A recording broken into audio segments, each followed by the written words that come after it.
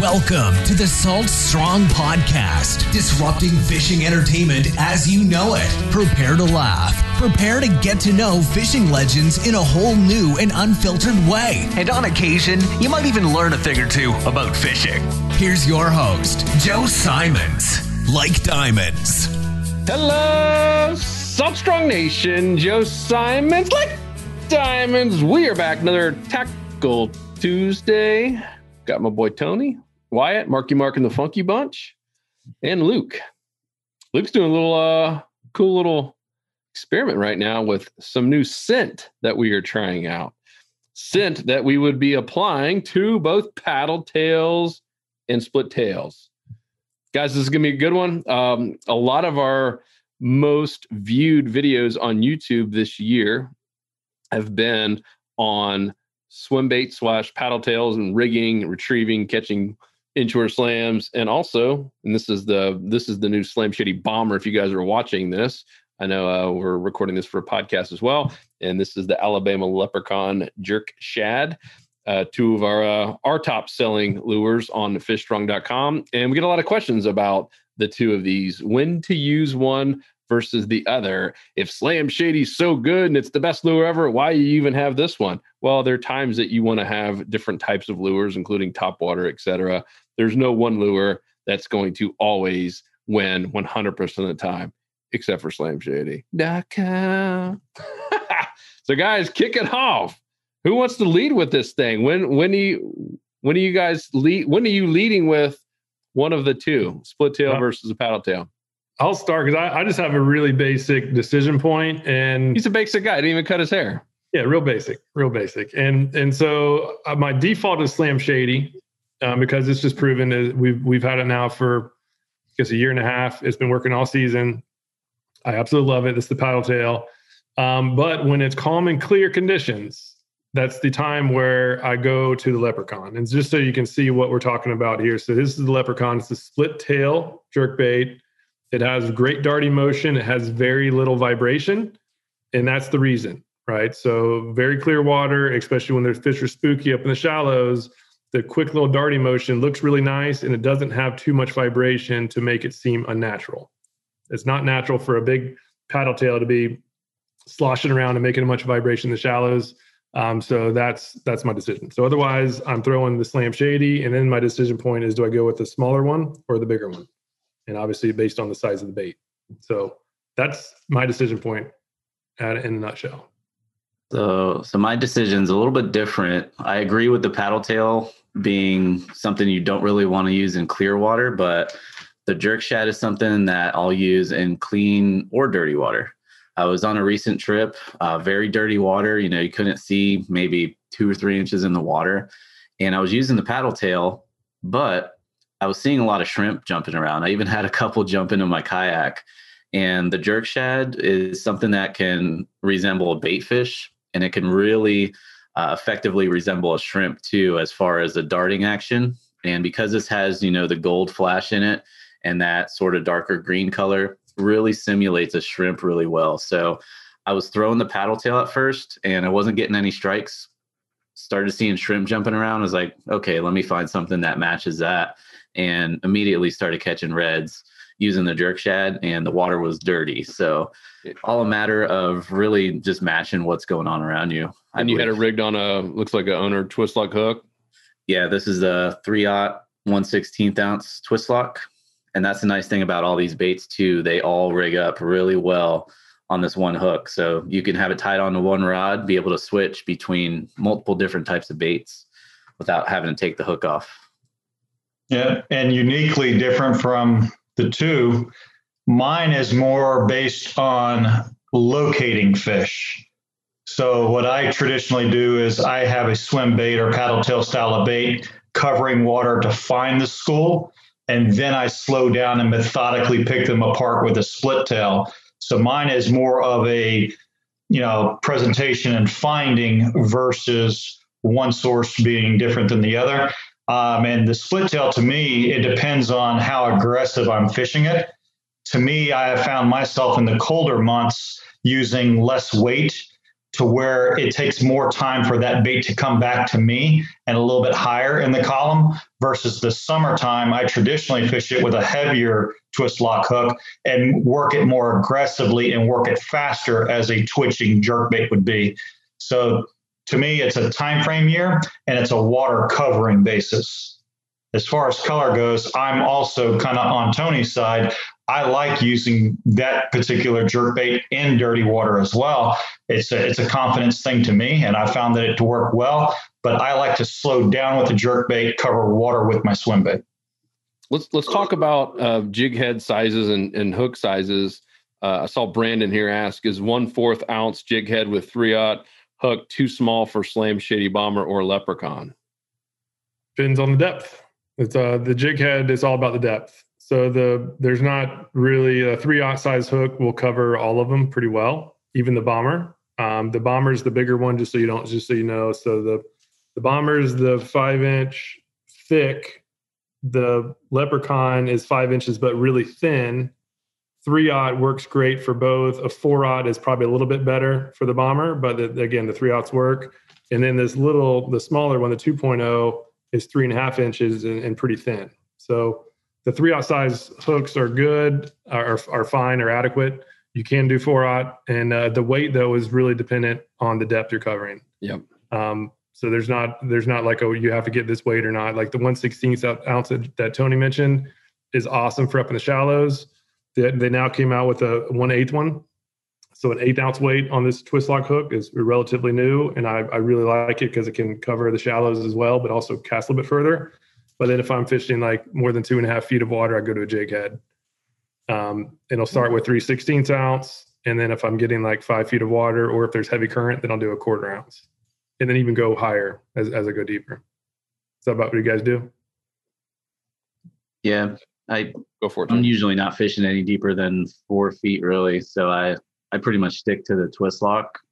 Also where I fish, there's really not much current. So I don't have to worry about that either. But like when I do fish over by you, Luke, Tampa, those areas, I usually go with like the Texas side jig head or just a regular jig head. I like the Texas side because it gives you that, weedless feature, but still the similar action of a regular jig head. Let me pull one out for those who don't know the Texas eye. Those are solid jig heads. And it's basically like an old school worm hook that has a jig head mounted to the front of it. So it's pretty cool. That way you can have the benefits of a jig head where you can get that lure down quicker, but you have the benefits of the worm hook where you can keep it weedless. So this is relatively new as well, and it's been awesome. I'm a big fan. Now, do y'all change any of that scenario in cold water versus warm water? Because for me, I use lighter weights in the wintertime just for that bait to take a longer time frame to come back to me at the boat. I can really just work it real slow for those cold lethargic fish. Or if I want to do a really hard, erratic pop to my rod tip to make that jerkbait just really dart hard to one side, that lighter weight to me allows me to cover a different kind of water column versus summer. I'm a turn and burn kind of guy. Yeah, I think it's like the extreme temperatures, like extreme heat and extreme cold. That's when you really want to slow down, use a lighter weight. And then, like you said, in the spring and the fall, the temperatures are more comfortable for the fish. That's when I find they're more aggressive. So yeah, like using a heavier jig head or a heavier weighted hook, give the lure more of a faster darting action can definitely help. Yeah, well, Captain Justin Napier, one of our insider members, and he's actually been a guest on this podcast.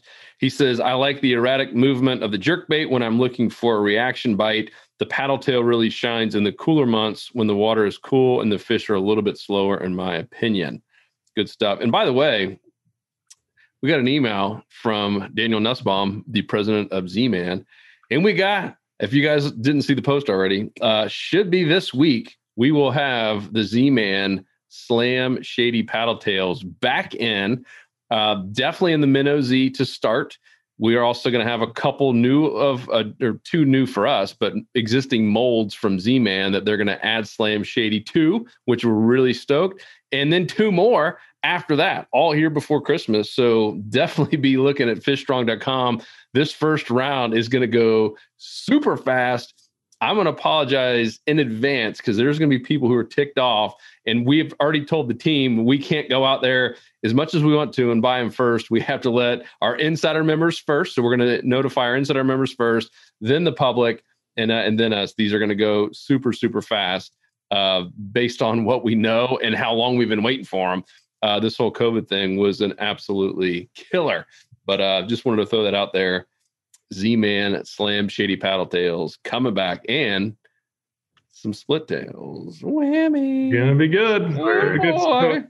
So Wyatt, curious to hear your thoughts on the paddletail. So Wyatt, for those who don't know, is fishing the North Carolina, really both Carolinas. And I see you use the paddletails a whole lot more. Do you use split tails much there?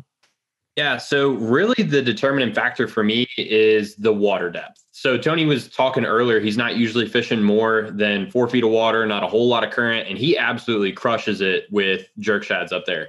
I'm very jealous how many fish and the quality of fish that he catches on those jerk shads. But here up in the Carolinas, we've got a lot more current, water's really dirty, and I'm fishing deeper water as well. So the paddletail allows me to cover, I feel like, a little bit more of the depth columns because the action is the tail kicking, right? With the jerk shad, I find that what attracts the bite is twitching that bait and then letting it settle back down to the bottom. I can't work the middle of an open column on a shelf for trout, I find, as well with a jerk shad, just because out in the open water, having to let it settle back down to the bottom takes forever. And I don't think that there's as much action, just in my opinion, as there would be with the paddletail. Now, conversely, up in the marsh, when I've got redfish or flounder that are really, really shallow, I am going to pull out that jerk shad if I see that they're sight feeding. Specifically for flounder, I had a really good video that came out, and the Alabama leprechaun is a deadly option when those flounder are sitting in, less than a foot of water because they really key in on vertical movements. With paddletails, in less than a foot of water, I can't really bounce it that well because it's going to come out of the water. With the jerk shads that really flutter really well and then settle back down, there's such a much larger window for those flounder to bite. And I really do crush it on that jerk shad when it's really, really shallow. With the paddletails, I do really good on flounder when it's more than like 3 or 4 feet.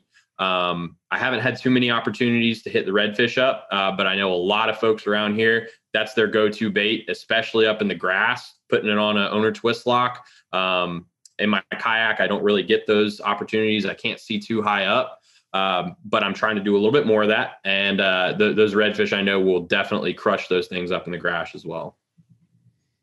I've noticed something with Wyatt. The better his beard looks, the better his advice gets. It's science. It's science. Hey, yeah. So John Freeman, one of our probably longest standing insider members, and we got a little surprise coming for you, John, next year, and anyone who is hitting their 5-year anniversary as an insider member. John says, do you use a loop knot with the Texas eye that we just talked about, the Texas eye jig head? So Texas eye. So I always have, or I mostly have. And for those who don't know, again, that's the one with the hook that's kind of wobbling around on the jig head. I've tested out the snug knot just to see if there's any difference, and I really can't tell that much of a difference. So I've used them both, and they both work. Which one has a higher knot strength? The snug knot has a higher knot strength. That's the benefit. So the benefit of the snug knot is higher knot strength. The benefit of a loop knot is more motion in the water. But I think the reason why John asked is because since we have this swivel, the motion is now, at least on the back half, is now swiveling around. So that's going to have the good motion in the water. Like looking at, I've done the underwater camera on both, and they both have a good wobble. So I think you can go either way. The snug knot, you'll have a little bit higher breaking strength. I personally prefer my knot onto the lure to be a little bit weaker, so that when I do get snagged, it obviously will happen, especially in deep. I want the break to happen right here. I don't want the break to happen on my line-to-line knot. That way I can just quickly get my line back, retie another bait, and I'm good to go. So I actually prefer to make this knot just slightly weaker than everything else, so that I can just save time on the water. So for that reason, I still use the loop knot, even though I can't tell a difference on effectiveness. Yeah, I would say you can't go wrong with the loop knot. especially with those jig heads, sometimes you may rig the lure really close to the head of that jig head, and that will keep it from being able to pivot around much. So the loop knot can help if that does happen. And go for it, Tony. I was going to move on to talking about Z-Man baits, how the difference in buoyancy will affect how much weight you want to use when using those baits compared to the other traditional soft plastics. So Z-Man baits, they're more buoyant. You toss one in the water unrigged, it's going to float on the surface. If you toss some other type of soft plastic, it's going to hit the water and it's going to slowly start to sink. So when you're rigging up, Z-Man baits that are the elastic material, you have to consider rigging them up a little bit heavier than you would if you were using for example, compare these two. This is a Z-Man. This is the 3-inch Minnow Z. This is the 2.0, the Slam Shady 2.0. This one you can rig up. Let's say I rig it up on a 1/16 ounce weighted hook normally. If I'm rigging the Z-Man Minnow Z, I want to rig that up on about a 1/8 ounce to get that same depth and that same action. Because you'll notice if you rig both of these up on a 1/16 ounce, the Minnow Z is going to ride really high up in the water column, and it's almost going to be riding right on the surface. So if you want to work those lures deeper, make sure to go heavier when you're using the Z-Man baits because of the buoyancy. Yeah, that's a great point, and that's a little trick to do if you're, somebody mentioned a 1/4 ounce jig head. Is that good enough? The answer is obviously yes, but you can actually control the depth you're running. Say you're in 3 feet of water with a 1/4 ounce jig head is a little bit heavy for 3 feet of water unless there's a lot of current. You could put the Z-Man material on there, and that's going to have it riding up really nice for that 3 foot.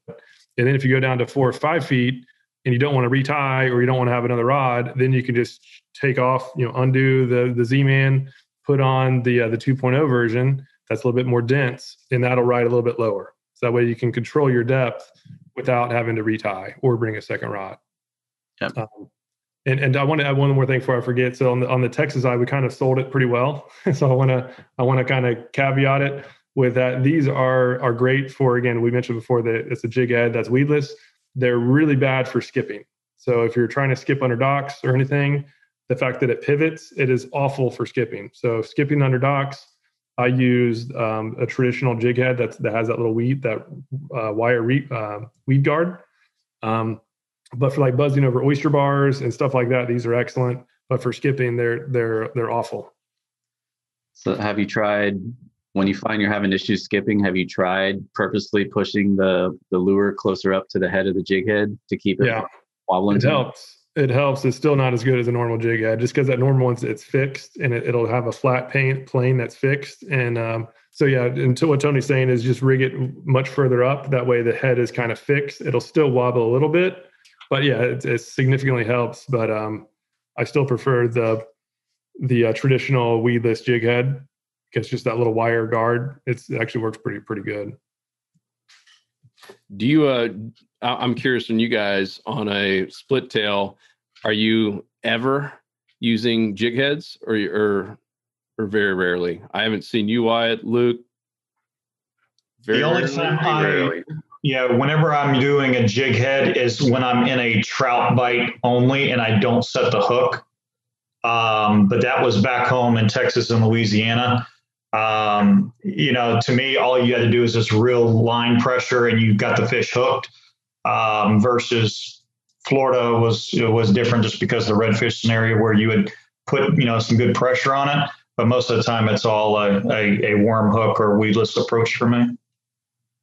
Okay. So we're agreeing that on the split tail, like a jerk shad, we're not using a jig head very rarely. Not as often. Okay.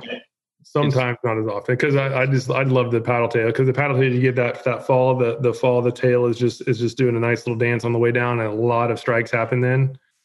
So that's anytime I'm using a 1/4 ounce jig head or more, it's the paddle tail just because that added benefit. So back to the paddle tail now. What percentage time do you use a jig head versus an owner twist lock hook, a weighted hook? 50-50. To me, it's based on the structure I'm fishing. Absolutely. Yeah. I mean, I've got a lot of oyster bars up here in the Carolinas. And when I'm fishing shallow water, Usually those reds will push up, not even necessarily onto the oyster bars, but there's a bunch of scattered shells and stuff. And I'm usually working the bottom because those fish that are in shallow water, they're usually punching around for crustaceans and stuff, even if flounder are shallow. But my bait is usually closer to the bottom. And that's when I'm going to put on those Texas eyes, those under twist locks, just because you're going to get hung up if you try to do twitch pause at all. So it's really situation dependent, but I wouldn't say that I don't use it too often, I would say. Tony, I feel like you've caught some of your biggest redfish and snook with the twist lock on a paddletail. Or is that just me? With the fish over here, well, back when there was some grass left, I was using that twist lock to just basically run that paddletail just above the grass. If you use a jig head, most often than not, you're going to cast it out.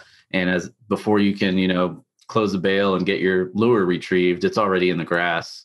And then you're trying to get grass off of it half the time you're retrieving it. So if you rig it weedless, cast it out, start retrieving it, and you don't have to worry about getting snagged up.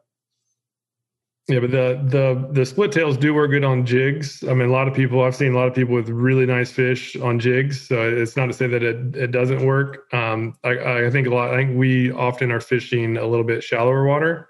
I've seen Justin left a comment on here that he uses the split tail in like 15 to 20 feet of depth. And that's a very important thing to think about, because to get that far down with that paddle, as it's going down, that's water drag. Like as that tail is fluttering, that's just drag on the bait. It's going to make it sink slower. And so for fishing the deeper water, just to get down there, which is depth control is incredibly important. And so a lot of it comes to depth control. If you need to get down deeper and you don't have a really, probably need like a ounce weight to get a paddle tail down that deep. If you don't have a really heavy weight, if you don't get down there, you're not going to catch anything. So you might as well use something that's more streamlined so it shoots down. Even though I've seen using the 2.0, it has like a really thin tail. Every once in a while, a puffer or whatever will bite it, take the tail off, and I'll keep using it. And I've actually caught some of my best fish without the tail, particularly on the deeper ends of the dock. And the reason, at least I think a big reason, is because it sinks down faster. So my retrieve is actually right on the bottom where most of the action happens.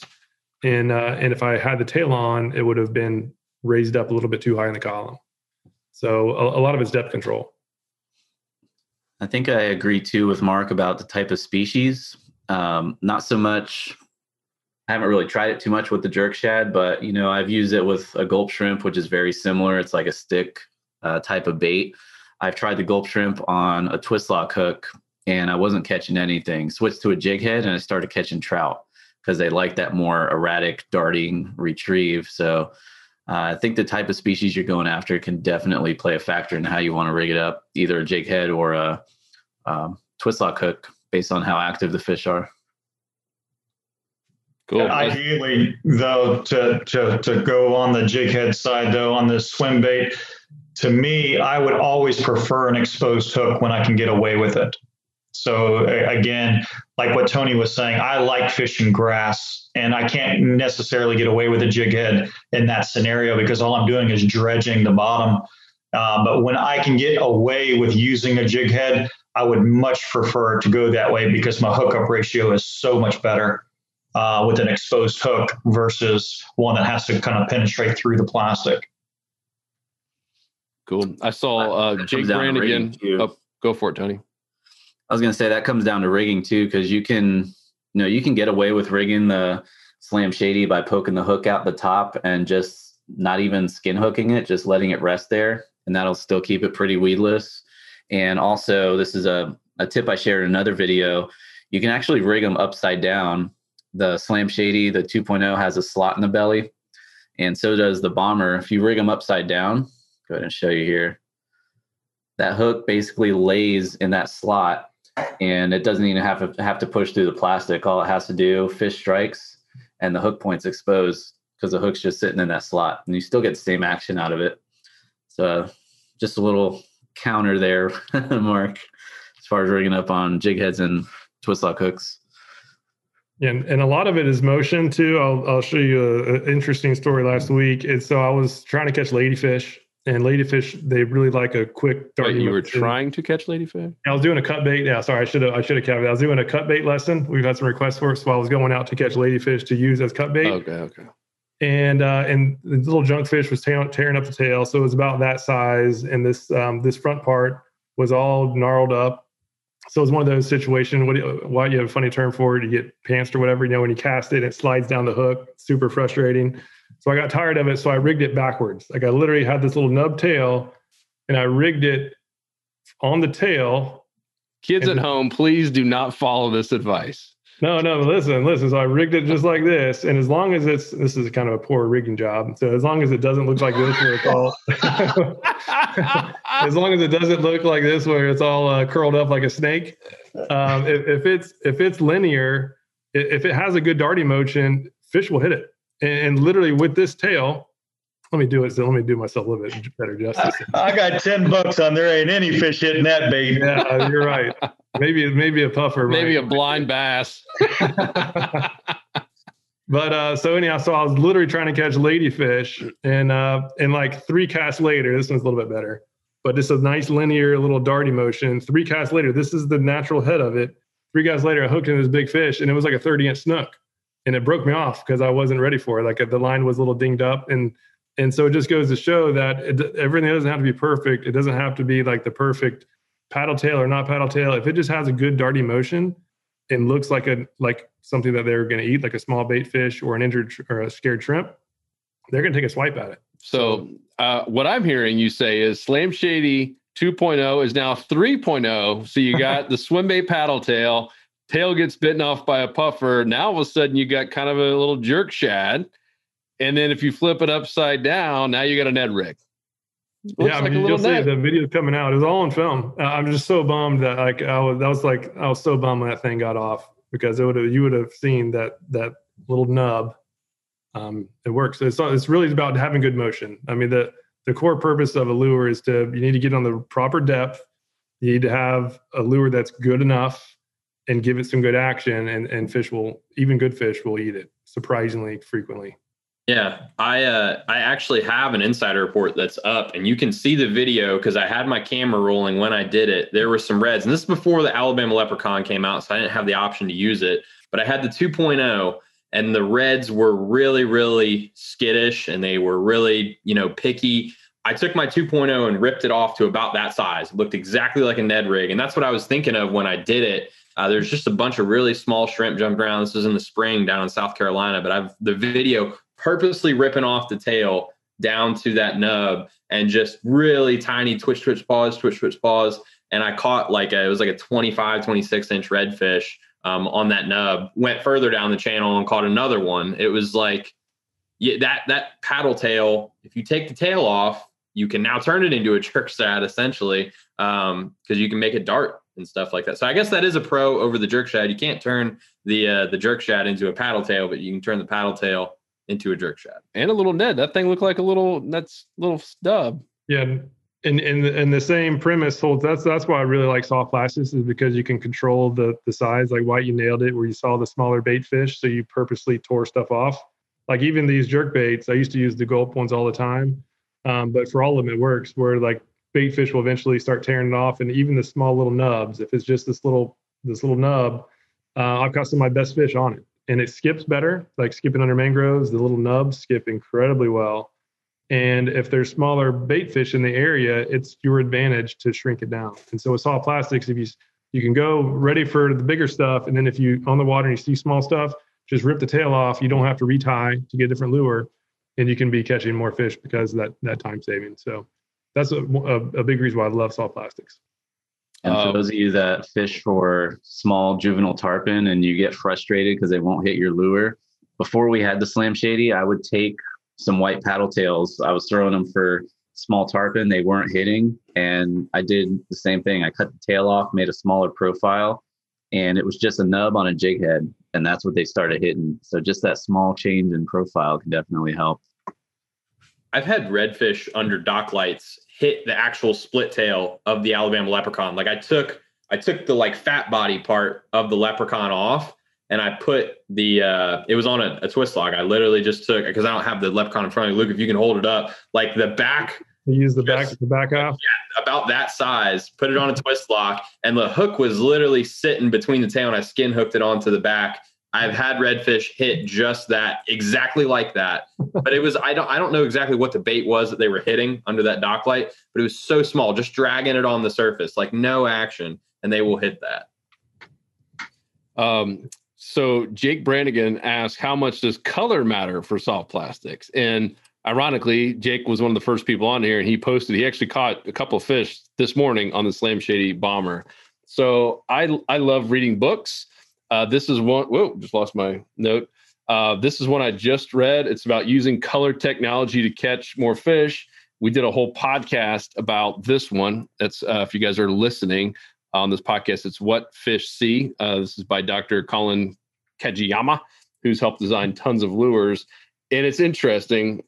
They all agree, and so have many of the guests, and so have probably most saltwater anglers. And it's interesting. This talks about everything. You can see he's got bass, he's got a redfish on here, got musky walleye. They talk about all types of fish. And in general, it seems that white and even black are two colors that tend to work all the time, kind of anywhere. And when I had Mark Sosin on, he had shared back in World War II, they gave every one of the soldiers there a little survival kit.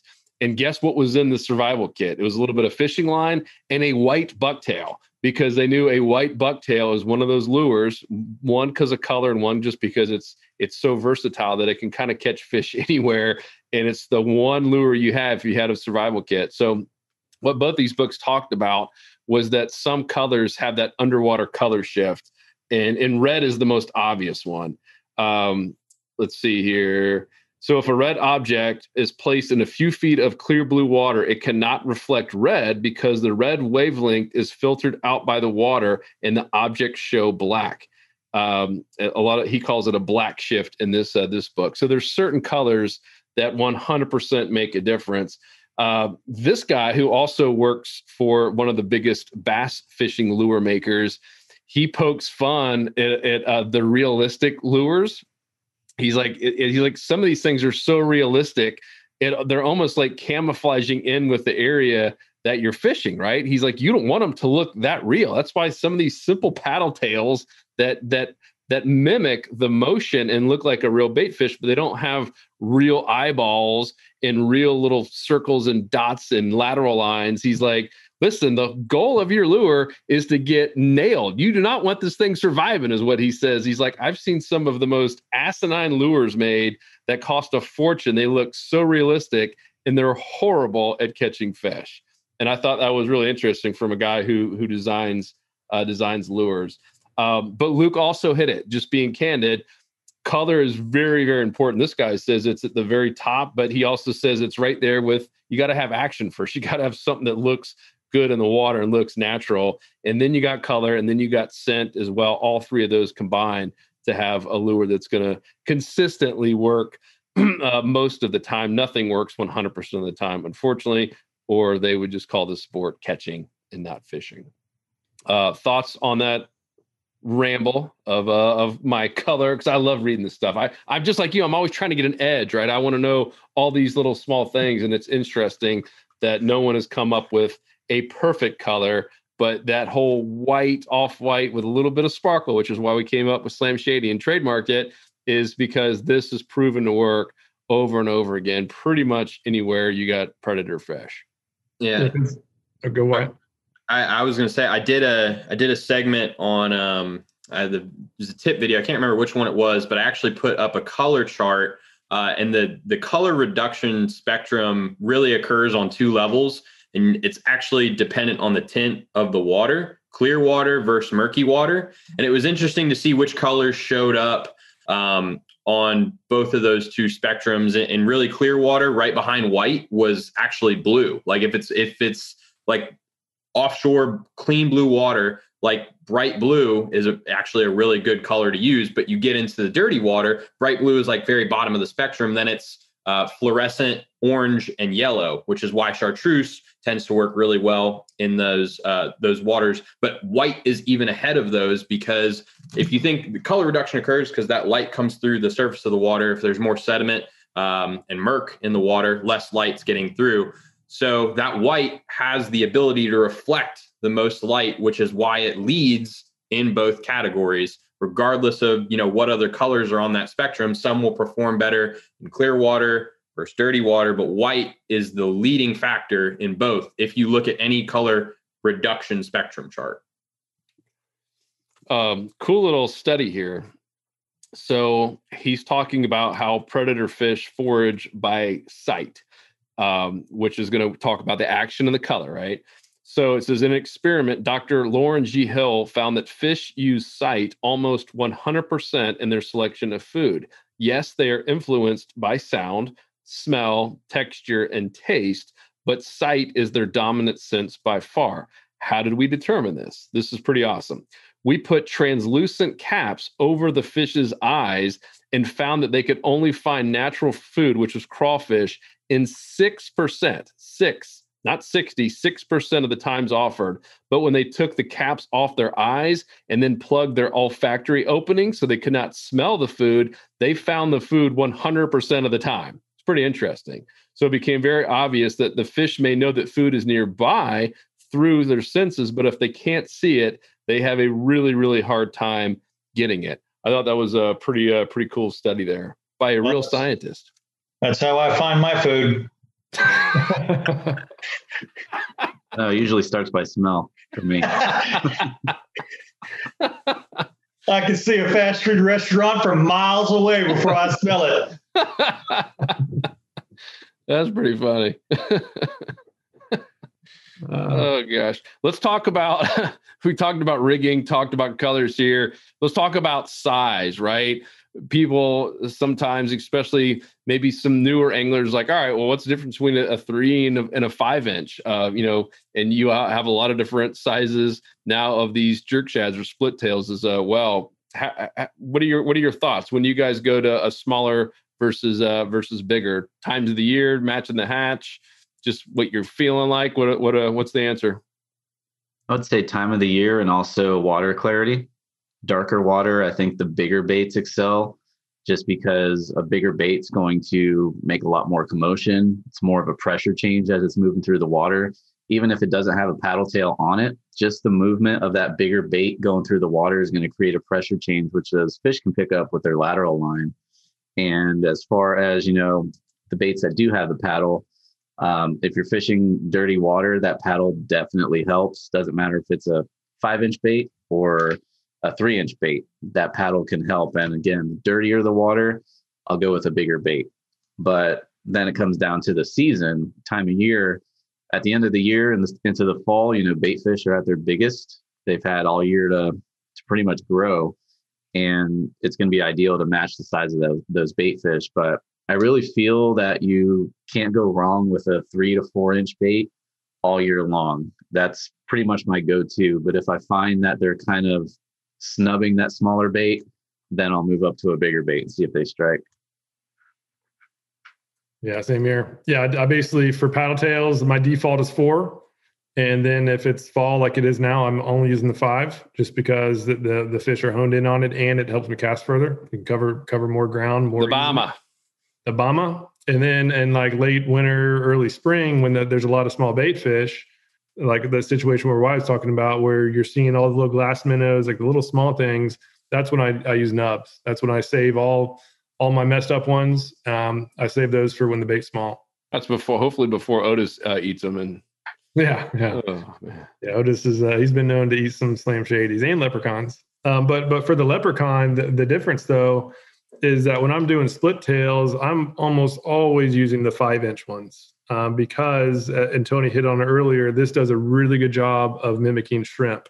And in many cases, the shrimp are a little bit bigger, or at least I want to be bigger than what's out there. Because when you do this on a weighted hook and give that double twitch motion, it looks just like, looking at the underwater footage, it looks just like a scared shrimp coming out of the grass and then slowly going down, and those fish hammer it. But if I'm using it and I see all little small stuff, that's the very rare instance when I purposely will take a split tail off to a nub. So that's basically my. And I know there's some 4 inches now in the split tail that are selling pretty well. Yeah, the smaller it is, the shorter you can cast is the downfall. Like if you're doing the finesse fishing, like everybody was talking about earlier, where you have it on the weighted hook, fishing slow. As that material gets smaller, that's just less weight to cast. So that's one thing to think about.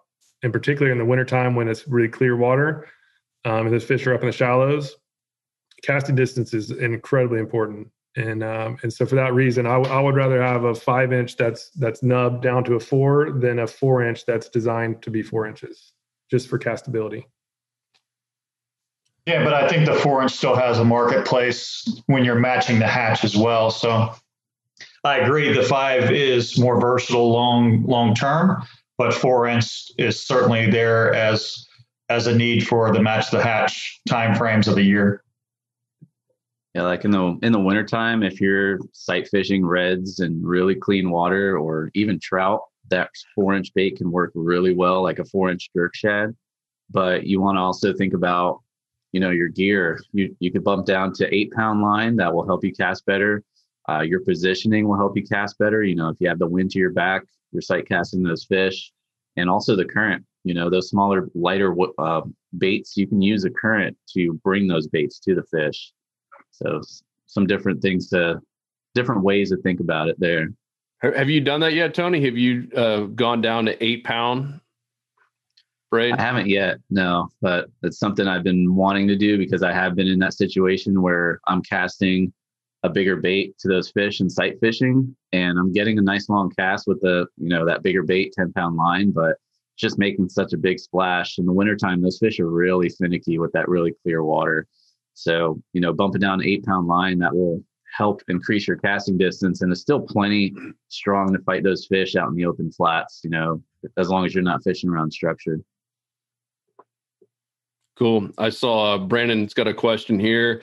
With it being November and it's really hot outside, in the 80s, what water, at least here in Florida, maybe a little bit cooler where you are, Wyatt, mock turtleneck weather? Is it getting mock turtleneck weather? Not yet. Do you own a mock turtleneck? I'm not gonna make it. With that beard, oh golly! All right, let's just skip the question. I don't even want to think about it. With it being hot, what water temper is optimal to be considered winter fishing in y'all's opinion? Man, it's tough to even think about winter fishing when it's 80-something degrees in November. Yeah, I personally don't even look at my weather gauge and my temperature gauge. And if like once about 4 or 5 legit cold fronts come through, and that's when it's winter, in my opinion. Once it's significantly colder, right, colder than it was 3 weeks before, then those fish are on the move. They're not sitting there waiting with a thermometer looking for a specific temperature. They're either going to feel comfortable or they're not. And as they get more and more cold, they're going to be moving, and they're going to be moving to the warmer pockets. So. Justin Napier, who is a great captain down there in South Florida, you guys should all book him. He says when the water temps dip into the mid to low 70s, that's when he considers a lot of these predator fish to go into winter mode, which is pretty consistent. Some of them, meaning you got different types of species, obviously. Some of them are a little bit more tolerant than others, but that, for the most part, that is correct. And that varies on region too. Go ahead. Yeah, that varies on region too. Like a North Carolina fish is just used to the colder temperatures, so they can handle the colder stuff. So we don't want to say like that. Justin's down in Marco or Naples area, and so I think that and like Wyatt's fish would probably handle the colder stuff much better because they're just used to it. So the absolute's different. And even like a fish in 72 degrees that was just in 65 degrees is going to be really active. And if the water was just 60, 75, and now they're at 72, now they're uncomfortable. So a lot of it's on relativity. So I would say focus more on the trending relative temperature versus like an absolute. Yeah, I was about to say the same thing, because Texas and Louisiana water might be in the high 60s, where Florida water might be in the mid 70s, but fish the same time frame of the year. So again, it's geographically and placement. Species too. Like snook get really uncomfortable really fast to the point where they could literally die if it's too cold. Whereas I feel like trout kind of handle it the best, and then redfish are in between. Isn't that funny? They're called weak fish and the weakest fish, but they're pretty tough. They can handle cold temps. Yeah. So I sort of base it on whether or not I have to wear a jacket every time I go on the water. If I have to go out there and wear a jacket, I'm fishing as if I'm fishing in the wintertime. And then if I have to take my jacket off, like by 11 o'clock noon, then I'm going to start pushing up shallower because the fish are doing the same thing. They're getting warmer too if the shallows are getting warmer. So I almost base it off whatever I'm doing. Tony is a fish. That's the conclusion. Yeah. I just think like a fish. Tony, but outside of your massive costume collection closet, do you own a mock turtleneck? I don't even know what that is. Go ask Wyatt afterwards. And I Good think answer. you have to clarify costume closet as well. Is that like what Eddie wears in Christmas Vacation? Pretty good. Yeah, please do clarify for our viewers and listeners who don't know about how amazing that you rock Halloween. Maybe you can let everyone know that what your costume closet is, that you don't have some kind of little side gig that's a little bit weird. And yeah, so did some Beetlejuice costumes on Halloween. That was the big thing. Really got into it more this year, but yeah, I did it 2 nights around Halloween, and it took 3.5 hours to do the makeup and all that. Did it by myself. it was amazing. You looked better than the Beetlejuice in the movie. Yeah, it was. I have a picture here I can pull up. It was spot on. Like I hadn't seen the movie in a really long time. When I saw Tony's picture, I was like, "That is really good." And then when I pulled an old clip of the movie, I was like, "That is amazing." Like it is spot on. It is awesome. I didn't know what that turtleneck was either, Tony. So it's good. Eesh. I might be able to pull up a picture here by the end of the call. Cool. So let's just go real time right now. What are you leading with? Paddletail, split tail? Bomber, 100%. The bomber. Yeah, 100%. I don't know. I'm torn. If I had to pick one lure to bring with me all the time, it would probably be the jerk shad. That's just my confidence lure. Before I started using the Alabama leprechaun, I was using the Gulp jerk shad like 99.9% of the time. It's just my confidence go-to lure. Clear water, dirty water. It's really just a matter of knowing how to use that lure because paddletails are a little bit easier to use. They're kind of foolproof. The jerk shad, it takes a little bit more, technique. Yeah, and the jerk shad requires the rigging to be spot on. Because there's just less. There's the motion. It has to be kind of doing like a dart, like almost like a Zara spook underwater, where you're twitching. It's kind of going up and down, side to side. As soon as it's helicoptering, like if it's not rigged really well, it's going to helicopter and it's not going to work. But when you rig with the split tail rigged properly, it is one of the best baits. It's the best shallow water bait I've ever used. Like when I was doing tournaments, that's literally all we used for split tails on weighted hooks. Now, have any of y'all done any kind of perimeter weighting on your jerk baits? Like cut the split fork off the back end and put like a little small nail in the back end to where the lure falls exactly, horizontal versus a nose forward fall. Have any of y'all done any kind of experiments with that? Never tried that. That'd be cool. Is that something they teach you at bass school? Absolutely. Yeah, it's huge. So tell me exactly what you're doing. Like what kind of size you said a little nail, a little weight?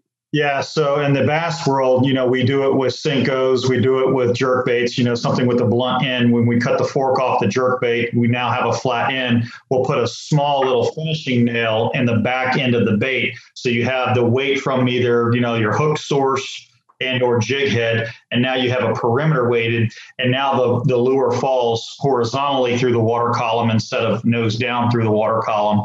So those that are really looking for a bait fish that's kind of dying off and it's kind of just fluttering through the water column, that perimeter weight helps with that method. So I haven't done that, but what me and Luke do with the owner twist lock hook is you can take the weight with a pair of pliers and sort of twist it, and you can slide it back, further towards of course it doesn't want to do it now, but you can slide it back further towards the bend of the hook. So the weight is a little bit more further back, and you can also slide it up further towards the nose. See if we can get it to come off here. There you go. So you can see I slid it up to the nose. Then you can slide it back down towards the bend of the hook. And then once you have it in position, you just squeeze it like a split shot. That'll help keep it into position. It's not going to fall as straight or as, horizontal as it would if you had like a nail in the back end, but it helps it fall a little slower when you push that weight back on the hook. Yeah, it's a surprisingly big difference. Just moving that weight, it's like a 1/2 inch movement, but it's a big deal. And that's another reason why I really like those underhooks. They're not made for it, but after you catch a fish or two, like as that hook flexes a little bit, it'll break the glue, or like what Tony did, he just broke it with the pliers. It'll move up and down. And once you actually stop it, you can cast really hard at the up position. It'll stay there. So I always have those hooks on one of my rods when I'm out, because it's awesome for the shallows. Basically, when I go out, I have a hook. I have 2 rods. I rarely take more than that. I don't like clutter. One has the weighted hook, one has a jig head, and I'll decide which one I'm using just based on depth alone. And both of those baits too, which we haven't even segmented into, are also very, very good baits behind bladed jig heads or like a chatterbait style of jig head. They both work extremely well if you want to have that flash component added onto it. Yep. Love it. Well, cool, guys. I think we got to most of the questions. There's a couple funny ones in there. Thank you, Johnny Kelly. I was laughing at it earlier. I was just reading some good. of these. You guys wanted to see the costume. I got it pulled up here. I'll let see it. And thank you, Ron Miller. Always. There I am.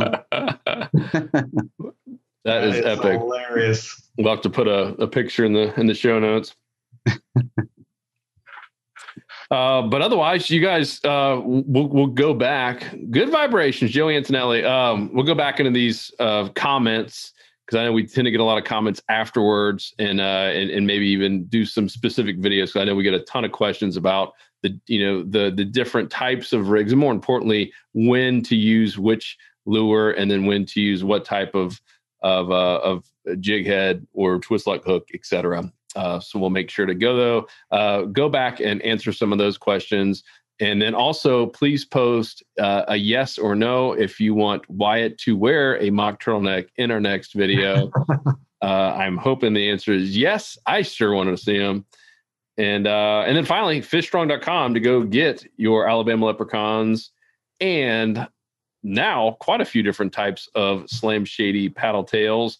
And as I mentioned, sometime this week, we will have the Z-Man Minnow Z back. That was the top-selling Minnow Z color in the world.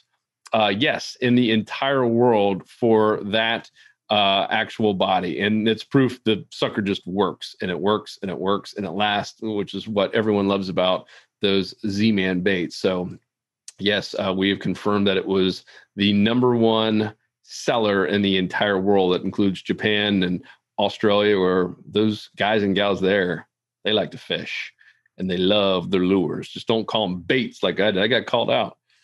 Just throwing you said bait, and well, that ain't a bait. Down under, it's a lure. A bait stinks. It's a live bait only. This lure here too, Joe. Let's be honest. Yeah, but it's interchangeable as far as I'm concerned. It's like saying rod or pole. I don't get mad when someone calls it a pole. I call it a rod. But down under, oh boy, we'll break a rod over your back. Called a pole. What's the species count of the Slam Shady paddletails now? It's in the 70s? I believe it's 80 now. And keep in mind, we're not like, it's a way over 100 if we like counted all the different species of shark. We just have like shark. And so, because otherwise you can get a little bit carried away with all the different variations of sharks. But maybe we'll break it out at some point. But yeah, it's 80 like legit different unique species, which is pretty awesome. So if you guys don't know, we are trying to break a world record. I think we might already be there. I don't even know. I haven't seen what the world record is for, one specific color, one paddle tail, and 80 different species. So if you guys catch something unique let us know. Tag us on Instagram or shoot us an email, fish@saltstrong.com with a picture or video. You got to have documented proof. It can't be just your word, because let's face it, you're a fisherman. So guys, thank you so much.